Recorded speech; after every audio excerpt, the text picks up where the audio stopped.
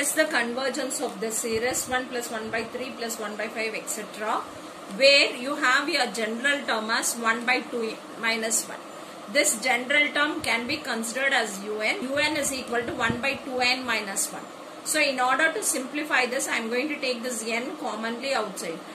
So now I am going to consider my Vn as 1 by n. So now I have my un, I have my Vn. So I am going for comparison test to check out whether it is converge or diverge. So for that I have to find limit n tends to infinity of un by Vn. So when I find limit n tends to infinity of un by Vn, so I can simplify, I can cancel 1 by n and 1 by n, and I will be getting here also limit n tends to infinity. This is equal to limit n tends to infinity of 1 by 2 minus 1 by n, since I can cancel this 1 by n and 1 by n. So now when I apply this, I will be getting 1 by 2.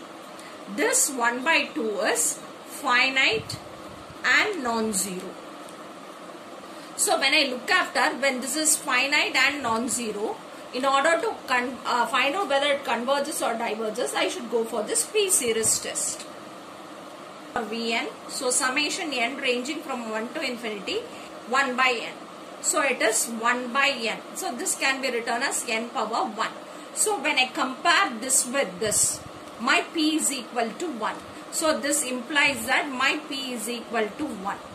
So when my P is equal to 1 or less than or equal to 1, it is divergent. So I can say that now my summation n ranging to 1 to infinity, my Vn diverges. So when I say that my Vn diverges, it implies that my un also diverges. So this implies that summation un also diverges.